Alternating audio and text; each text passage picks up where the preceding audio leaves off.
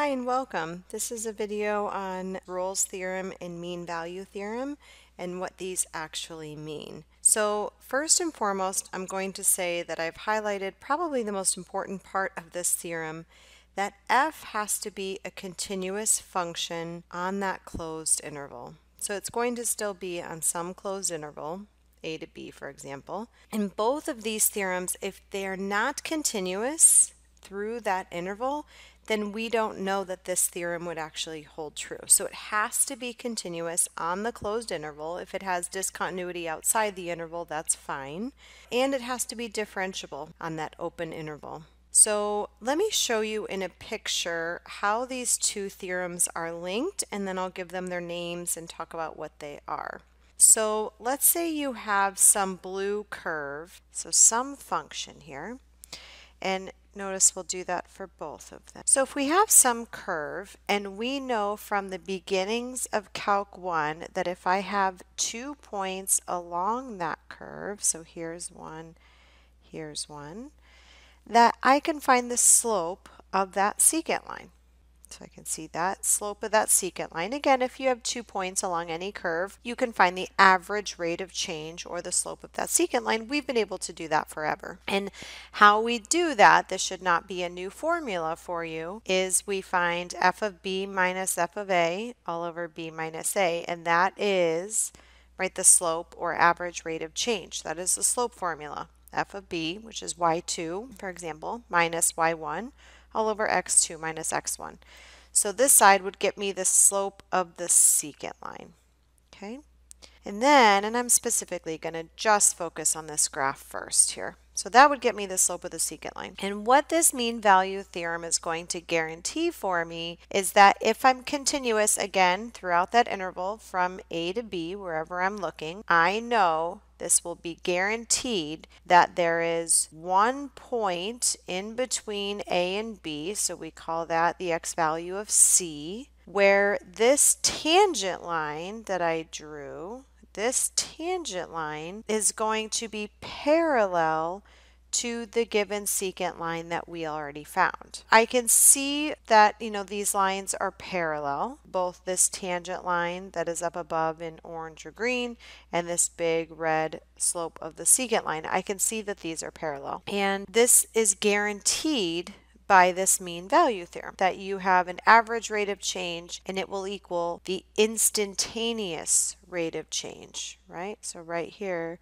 is an instantaneous rate of change. And so what we're basically saying is we know if the lines are parallel that their slopes are the same. So what I'm really saying overall here is that the slope of the secant line, where I'm using 2 points to develop that slope, is equal to the slope of that tangent line. So I just have to use my formula for slope, figure out what that's going to become numerically, and then set that equal to my first derivative. So let me show you how it looks in Rolle's theorem. This is really just a specified case, if you will, of that mean value theorem. Because now if we look, and maybe this will make a little bit more sense showing it again, here's my a, here's my b, for example. So I can find the slope of that secant line between a and b. Again, there's my formula for the slope of the secant line. But now, because my f of a is equal to f of b, I can see specifically that the slope of that secant line, the slope is 0. F of a is going to be the same value as f of b, so that slope has a specific number now, that slope is 0. And the same premise occurs. If you are continuous throughout that interval, so you can draw from a to b without picking up your pencil, and you are differentiable throughout that interval from a to b, then there must be some point in here c where the slope is the same. Again, I'm guaranteeing that these two lines will be parallel.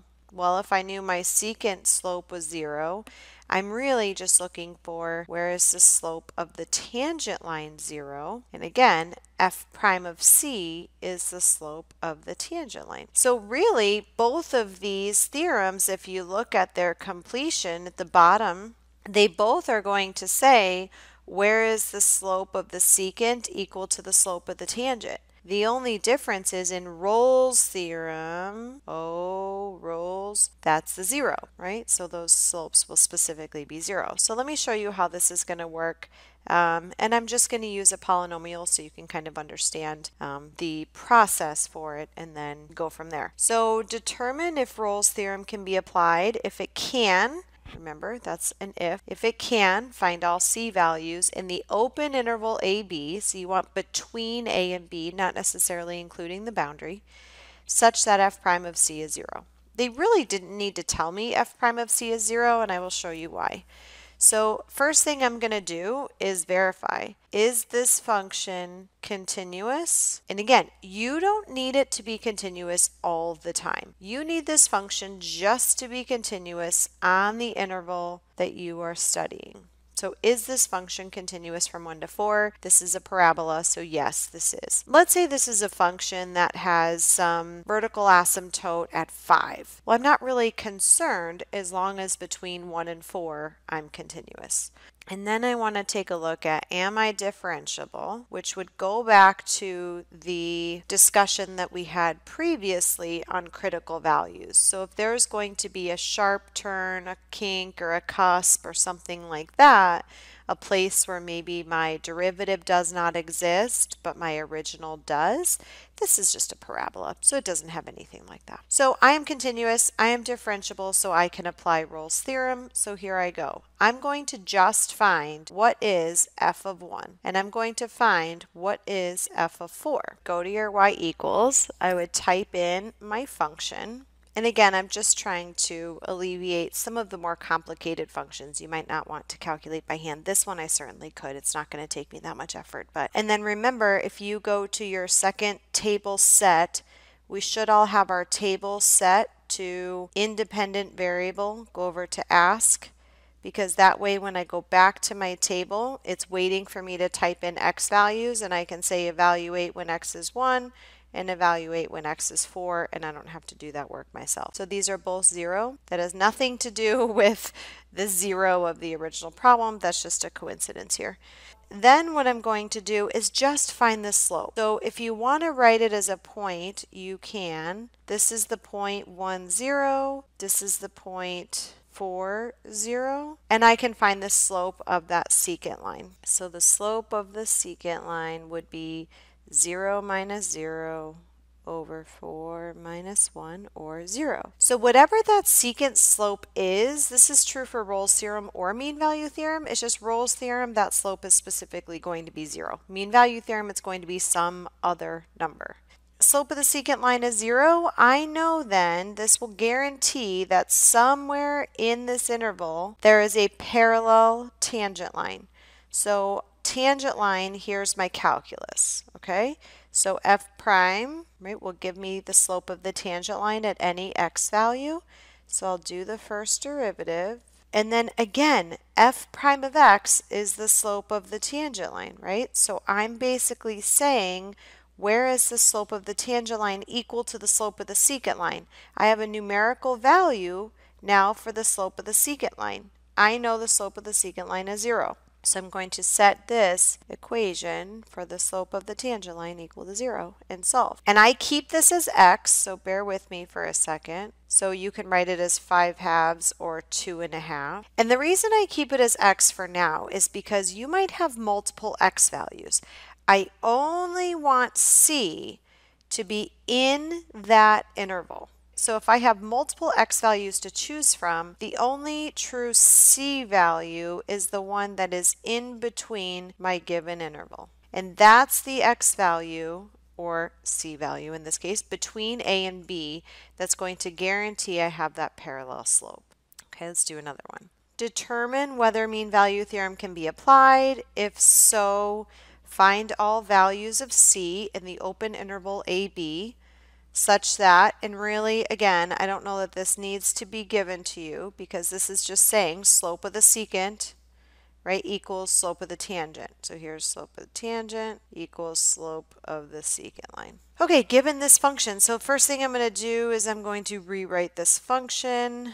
I don't think you should have to use product rule here, so it's x cubed minus x squared minus 2x and here's my given interval, -1 to 1. So again, I want to check two key things. Am I continuous and am I differentiable? Again, only in the interval that I was given, -1 to 1. Well, again, this is polynomial, so I would say yes to both, so I can go ahead and find the C value where this is going to occur. So I'm going to find the slope, and again, I don't need to see your calculations. I think sometimes it is faster to do it on your own computation, on side work. And I'm going to type in this function into y equals. So here I've got my function in there, and now I will go back to my table and take a look. And now I want different values. So if I just hit delete for each one, then it'll take off whatever I have in there. If it doesn't bother you that you have old values in there, you can just arrow down to a free row and type in your x values. So the first x value that I want to calculate would be -1, and the second x value I want to calculate is x equals 1. So -1, 0 is going to be one of them, and 1, -2. Okay, so I have my points, so I'm going to calculate the average rate of change, or the slope of the secant line, which is good old-fashioned slope. So y2, so -2 minus 0 over 1 minus -1. So I should get a slope of -1. Again, that's the slope of my secant line. Let's now find the slope of the tangent line. So here's derivative work. So I'll find my first derivative, which again is just power rule. So you should be finding these derivatives to not be too terrible. This is again the slope of the tangent line for any x value, right? And I'm saying the slope of the tangent line is equal to the slope of the secant line. And I have a numerical value for the slope of the secant line, so I'm going to put that in. So this would be -1 equals that quadratic. And I purposely picked this one because sometimes when we solve this quadratic, we try to factor the right-hand side as it sits right now. Please make sure all of your quadratics equal 0 if you are using quadratic formula or factoring. So I'll add 1 over here, so that will be a -1. And then I can factor this, or you can use quadratic formula if you so choose. So I have two answers for x here. If I solve that using the zero product property, I would get -1/3. And if I solve this one using the zero product property, I would get x equals 1. And this is why I leave them x until I'm all the way done. You want your answer to be in between that interval. So I want this answer to be in between -1 and 1. So if it's in between -1 and 1, I do not want to use the ones that are actually on the border. So I'm not going to use that one. And I'm only going to include this C of -1/3, because that is the one that is in between -1 and 1. So I hope you found this video helpful, and again I will leave you with that visual of what mean value theorem and Rolle's theorem really are. So again, you are just guaranteeing the existence of a tangent line to where it crosses your curve at one point, right, your instantaneous rate of change, where that tangent line is parallel to a secant line. So you're going to be given 2 points. Find the slope between those 2 points, that's your slope of your secant line, and set that equal to your first derivative, which will give you your tangent line at any x value. And then you can solve where does that slope equal that slope. I hope you found this helpful.